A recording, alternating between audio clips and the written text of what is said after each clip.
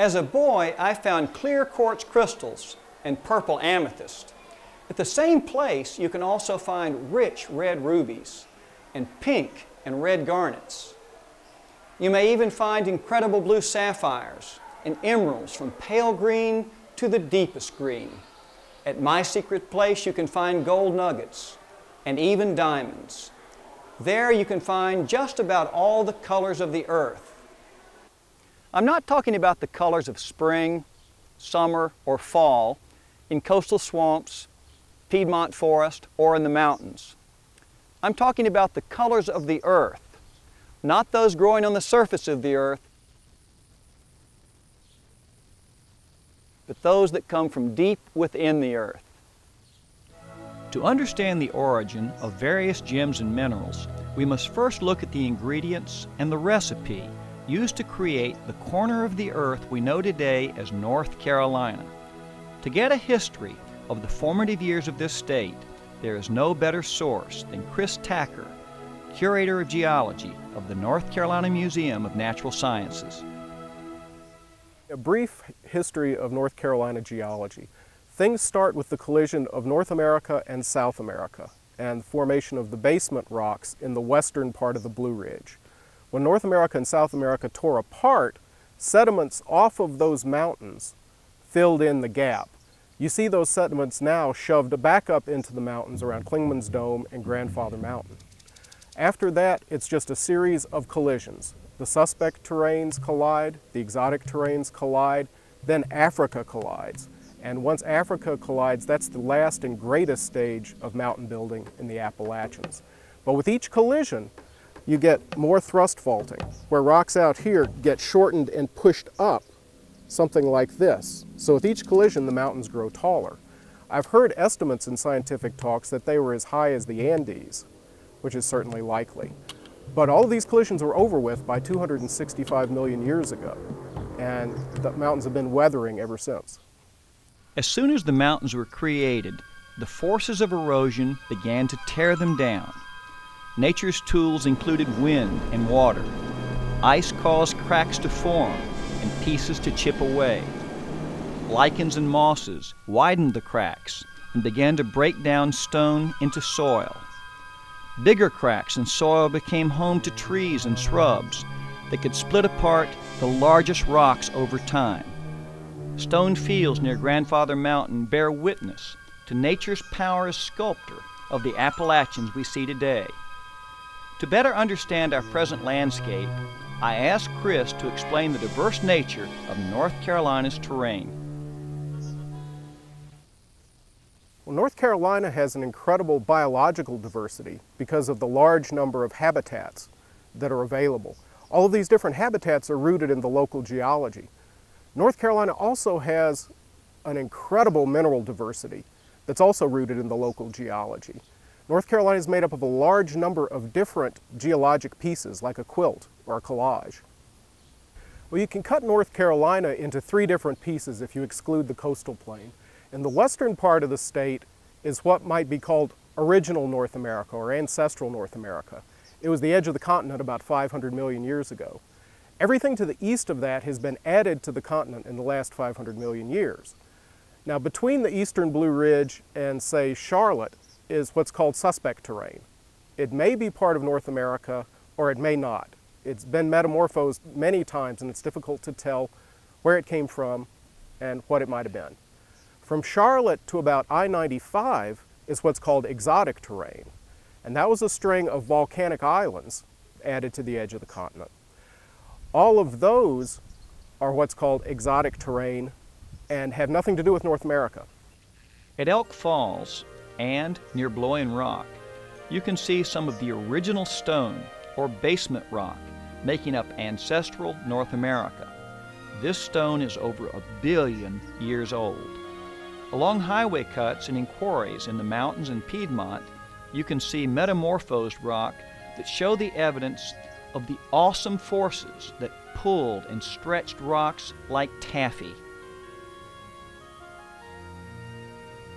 People are often surprised to learn that North Carolina was the site of the first great gold discovery in the United States.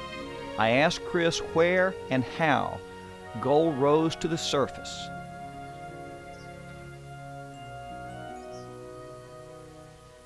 Of course, even if you live in the exotic terrains, you can't necessarily go in your backyard and find gold.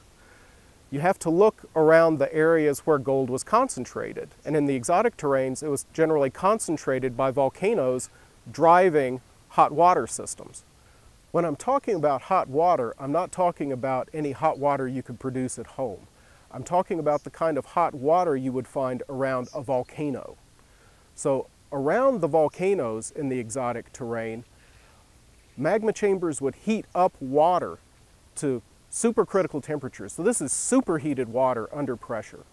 That water moves away from its heat source, and as it does, it strips a lot of stuff out of the surrounding rock. It strips out iron, it picks up sulfur, it picks up silicon, and it'll pick up gold or silver. But as it moves farther from the heat source, it starts to cool. And when it starts to cool, it can no longer carry those minerals anymore. So they start to precipitate, usually in veins, and it'll precipitate as quartz, which are the quartz veins, and it'll also precipitate iron and sulfur, which is pyrite, and it will also precipitate gold.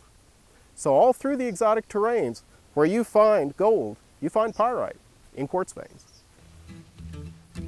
If you travel down Highway 49 from Asheboro to Charlotte, you will see the signs and names from North Carolina's Golden Age. Richfield, Gold Hill, and Gold Branch. The most famous gold mine in North Carolina was on the banks of Little Meadow Creek, south of Concord, North Carolina. At the Reed Gold Mine, a state historic site, Jennifer Furr told me about the significance of the mine and the discovery of gold in North Carolina. This is the location of the first documented gold discovery in America, which occurred in 1799. At that time, America was a relatively new country, and no one even dreamed that gold could be found in such large quantities in this country. It was such a big impact that it even caught the attention of then President Thomas Jefferson, who, rumor has it, had already found small traces of gold in his farm in Virginia. Reed Gold Mine State Historic Site is located along the Carolina Slate Belt of North Carolina. Within Reed Gold Mine's boundaries, you can find traces of a greenstone. Greenstone is a mineralized rock that contains traces of gold, copper, and silver. Along with the greenstone, milky white quartz and gold can be found in veins or strikes running through the greenstone. Scientists believe that milky white quartz and gold was formed inside of the greenstone due to volcanic activity. This location was important not only because it was the first documented gold discovery in America, but also important for the large size of the nuggets found here. The first nugget, found in 1799 by Conrad Reed, weighed 17 pounds. The largest nugget, weighed 28 pounds, was found in 1803.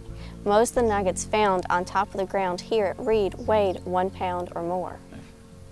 I asked Jennifer about the methods used to mine gold at the site. There are two types of mining that took place at Reed Gold Mine and other area mines in North Carolina. The first type of mining is known as placer mining, or above ground mining. That is where the miners would first start along the creek banks and pan for gold. Second type of mining was known as lode or underground mining. Once gold was found to be inside of milky white quartz, this discovery led miners to dig deeper inside of the earth to remove the gold-bearing quartz. The weight of gold in relation to the materials around it made placer mining or panning possible. Gold is 19 times heavier than water, 8 times heavier than sand, and 3 times heavier than fool's gold, a form of iron. When everything else was sloshed out of the pan, heavy gold was the last thing remaining. When ore was taken out of quartz veins, it was crushed by Chilean stones, or in a stamp mill. As in placer mining, heavy gold would be found on the separating table after the lighter materials washed away.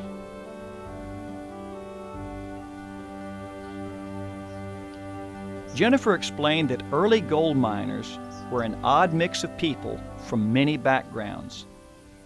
The first miners in this area were actually farmers. They did the gold mining more or less as a hobby in between the farming season. Later, Cornish tin miners from England immigrated to this area and also worked in the mines. Before the Civil War, slaves were also used. It has been said that some Native American tribes in the area also had knowledge of gold. This led Conquistador Hernando de Soto to the Appalachian Mountains to the Cherokee Indian tribe, where he did find pieces of gold in use there. However, he was unable to find where they mined the gold. He was way too far west. I had to ask Jennifer if she still believes there is North Carolina gold to be found. Yes, I truly believe that there is still gold found here at Reed and along the Carolina Slate Belt. We even had a volunteer at one time who swore that he could smell gold and that the last largest nugget had not been found at Reed Gold Mine yet. Although there is more to the story of gold and the people of North Carolina's gold rush era, there are other great treasures to be found, especially in the western Piedmont and mountains. There are hundreds of collectors called rockhounds or gem hunters. One of the more successful amateur collectors is Doug Hess of Conover, North Carolina. Although he collects a variety of precious and semi-precious treasures, he specializes in corundums, better known to us as sapphires and rubies. I asked Doug what makes North Carolina special. What makes this region so unique for the gem hunter in this western Piedmont area of North Carolina is the abundance and variety of gems that can be found. There's amethysts that can be found, emeralds within a short distance, quartz, garnets, and my personal favorite, sapphires, and if I'm lucky, rubies. Under the honeysuckle and red clay of the western Piedmont, there's buried treasure. I was surprised to learn that the gemstones of royalty, such as rubies and sapphires, could be found under humble red clay that had once grown tobacco and corn. Doug showed me what he looks for when searching for these treasures. Basically, I will dig down through some soft material, and as soon as I start hitting hard material, whether it be quartz or limestone, whatever, start looking for sapphires. And I'll find some sapphires normally. If I'm lucky, I'll find a ruby. But it's mixed within that hard material in the sediment at the bottom of that soft layer of dirt. You can identify sapphires and rubies from the other material that you're going to find in the pocket or hole by, first of all, their tremendous weight. They're much heavier than the other material.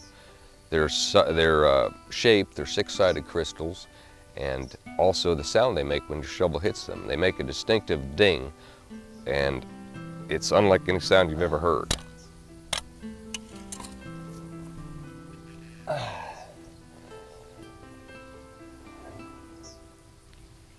I have long known that on the Mohs hardness scale, a rating of 1 to 10, that corundums are almost at the top. Rubies and sapphires are a 9, and only diamonds are harder at a 10. However, during my time with Doug, I learned so much more about corundums. One of the first things I learned, the most fascinating things I learned about sapphires, were that they come in all colors. They can come in gray, blue, yellow, green, but when they turn red, they're called a ruby. And they are both essentially corundum, but the red is a ruby, every other color is a sapphire. When the rubies and sapphires first come out of the ground, they're not going to look like much. They're going to be covered with soil. It's not until you get them home and wash them off that you can really tell what you have. One of the things that I have observed about treasure hunting in North Carolina is that it doesn't take much equipment. The type of tools I need for the type of gem hunting I do are simple and inexpensive. All I really need is a screwdriver, a shovel, and some water. The thing that makes this such a great hobby for me is discovery. And from Lewis and Clark to a child on an Easter egg hunt, we're all built to discover things. We enjoy it. It's just the way we're made. And out here you can find things that have never been uncovered since the beginning of time. I find sapphires, rubies, and they're just waiting to be discovered. Although most gem hunters poke holes in the ground out of a sense of wonder, and perhaps because of the slim possibility of finding a giant nugget or perfect ruby, a few have turned their passion into a business.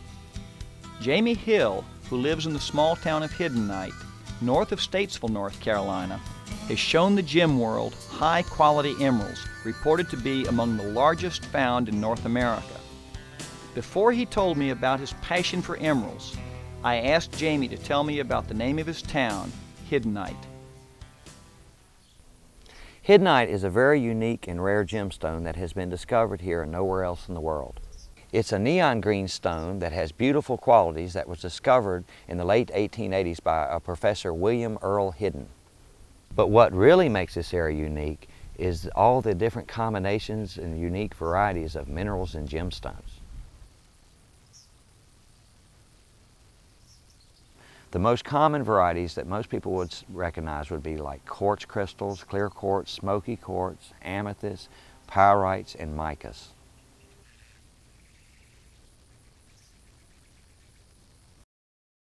For me, however, and all of the other miners and weekend warriors and gem hunters of this area, the most highly prized and elusive of all the gemstones has always been the emerald.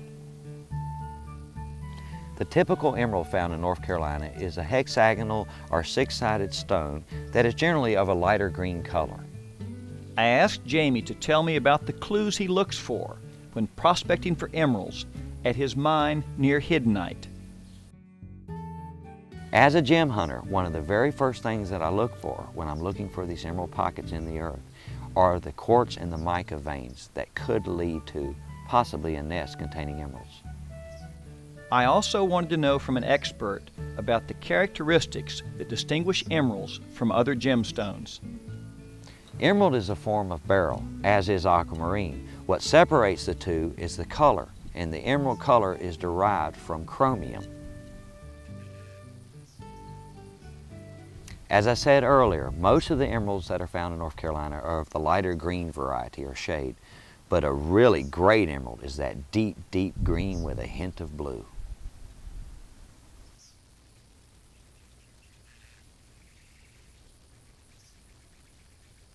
West of Jamie Hill's operation in Alexander County, there are other famous emerald hunting locations, especially those near Spruce Pine, North Carolina. I asked Chris Tacker to take me to another source of beryl and emeralds. Now for me, the fun doesn't really start until you get all the way to the end of metamorphism, where things start melting and igneous rocks are born. Around the Spruce Pine district are what's known as pegmatites, which are igneous rocks with big crystals. This is a piece of one now. You can see some white feldspar and maybe some quartz in here. One of the common minerals in the pegmatites is a beryl, which is a beryllium mineral. As a gemstone, it's known as an aquamarine or an emerald. What you look for when you're looking for emeralds in Alexander County is you're looking for quartz veins. And the quartz veins will contain feldspars, micas, and tourmalines, as well as the beryls. Some of them will be colored dark green, some of them not. In Spruce Pine, you look for the feldspars, micas, and tourmalines, and you also look for that pegmatite containing the feldspar, mica, and tourmaline right next door to a very dark rock that would be the source of the chromium. North Carolina has a number of gem and mineral clubs, and hundreds and perhaps thousands of collectors. A few, however, take their love of gemstones to a new level by cutting and polishing them. One man who does it all is Mike James of Linville, North Carolina. I asked Mike about his work as a collector and gem cutter. I feel very fortunate to have grown up in the Marion Spruce Pine area. Within this 40-mile radius, there's a very diverse region for rocks, gems, and minerals. It's a collector's paradise for hunting minerals. In this area, probably the most well-known and most valuable varieties we will find would be in the beryl family: golden beryl, aquamarine, and of course emerald. Also, you may find sapphire and ruby from the corundum family. Also in this area we have some lesser known gemstones, which are also beautiful. The garnet family is found here. The rhodolite garnet in particular is beautiful, which was named after the rhododendron. Although I am a hunter and collector of gemstones, I really like to cut them. I cut gemstones year-round, and of the North Carolina varieties, I guess I've cut more aquamarine than anything else. Okay, when I'm cutting a stone or teaching somebody to cut a stone, I first try to visualize the right shape for this piece of rough I've got. If it's kind of rectangular, I want to get an emerald cut. If it's kind of deep, maybe, and roundish, maybe a deep, round Portuguese cut. Something that will maximize the beauty and the weight of the stone that you've got to work with. Today we have seen many of the world's most important and valuable gemstones. But I asked Chris Tacker, curator of geology, if there are missing pieces in the North Carolina gem puzzle, and if there are discoveries yet to be made. The final puzzle in North Carolina gemstones is, where did the diamonds come from? During panning of stream sediments for gold miners found 13 diamonds scattered all across the state, Franklin County and Burt County. So there's the clues there. They found the diamonds and quite likely threw away even more than they found, because diamonds don't really look like diamonds in the rough. But there's that final enigma. Where did these diamonds come from? What's a constant source of wonder for the collectors is that you can find all of these minerals within the bounds of one state, and really within about a 500-mile radius of each other. And people come from far and wide to collect here. Now, we may no longer be a major producer of gold. We may not be a major producer of corundum for abrasives, but this is still a rockhound's paradise. As geologist at the State Museum of Natural Sciences, I field a lot of phone calls, and one of the frequently asked questions is, do you think there are still major finds to be made in North Carolina? And I think the answer is yes. Life's got a lot of surprises left for us. As long as there are people out there working hard at it, then there's a lot of stuff still in the ground that's yet to see the light of day. How fortunate we are to have colors around us and beneath our feet, all the colors of the earth.